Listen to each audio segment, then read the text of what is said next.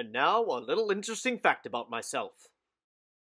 A little interesting fact about myself. I worked on a produce farm from high school all the way till I graduated college, and even a year after I would help out a little bit here and there. All the way up until I moved to New York City, actually. I was working on that produce farm. I loved the work. It was hard, but I grew this food that we sell at Wegmans. But I gained a lot of knowledge. This time of year, I would be in the greenhouses after school, seeding a ton of trays, kind of like this, and now I get to do it in my own garden. It's really exciting. Kristen picked these up not too long ago. It's all recycled material and it's biodegradable as well, so I'm actually going to start my seeds in these guys right here.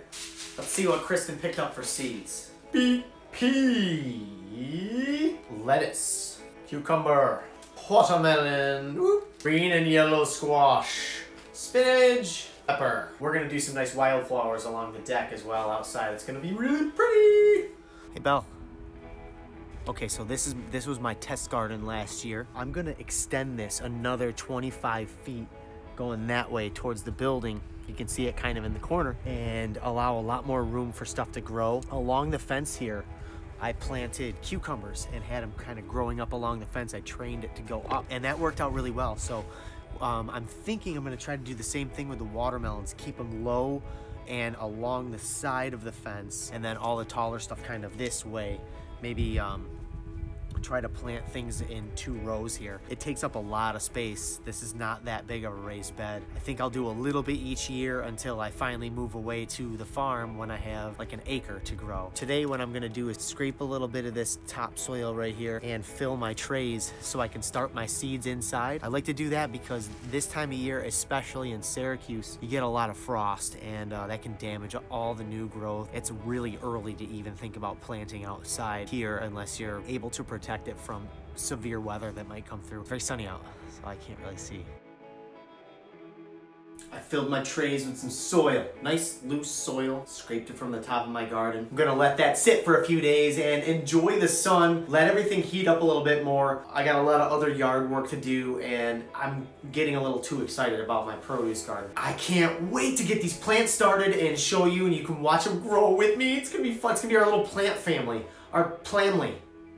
I don't know why I do the things I do. I'll get more into what I'm gonna do outside when it gets a little warmer, and probably when I start transplanting into the garden. We'll talk a little bit about the dimensions. I'll go more into detail about how tall I went off the ground, only to protect them from the monsters, Belle and Wilder. The garden did really well in that area. It gets full sun. I was afraid because there's a maple tree next to it. I was afraid there was gonna be too much shade. It did so well. Everything kind of overcrowded each other. So I'm going to be extending it another, hopefully, I think I can get another actually 25 feet and grow a ton more produce so I can juice my own cucumbers right from the garden. I'm very excited. I can't wait. With all the other seeds that Kristen bought, I'm gonna plant some here and hopefully give some to Janelle for us to grow at Mockingbird. I think that's enough garden stuff for now. Let's go hang out in the kitchen.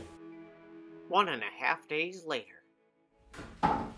All right, a music update. The band just released our 4-song EP. It's out anywhere that you can search for it if you type in Highland Funeral, but I'll also post a link below where you can download the 4 songs. Let me know what you think. We have a couple shows that we're trying to get booked for this month and next month, and we're also gonna keep writing and see if maybe we can write a full length by the end of the year and see where it takes us. Tomorrow, I'm heading out to the farm, and Janelle and I are planning on shooting a lot of video, giving you some updates on everything that we have going on there. We really need to focus on the drainage project. That's been our topic of conversation the last 3 or 4 times we've spoken, and we need to figure out how to fully fund it. We're almost there, but we need to figure out how to get more money for that. We'll go into detail and tell you everything about it together. If you have any questions regarding the farm, leave them in the comments below, and I'll shoot a video tomorrow covering anything you want to know. And for all my friends out there that really want to see me cooking in the kitchen again like the good old vegan zombie days, I plan on doing that a lot next week actually, because I'm going to be doing mostly whole foods as cheap as possible, as fast as possible. It's going to be very, very long hours at my regular job, and then on my day off I'm going to be driving to the farm. So I want to make sure I'm meal prepping in the cheapest, healthiest way possible. If you have any go-to recipes, let me know in the comments below and I'll try them out. I'll let you know how it works.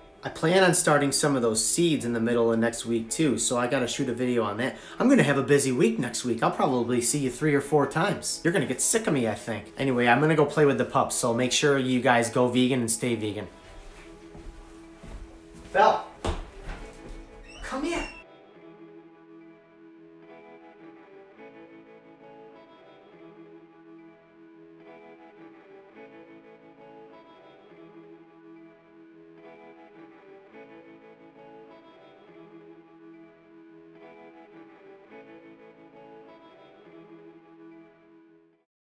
I bought the guys vegan donuts from Sweet Praxis.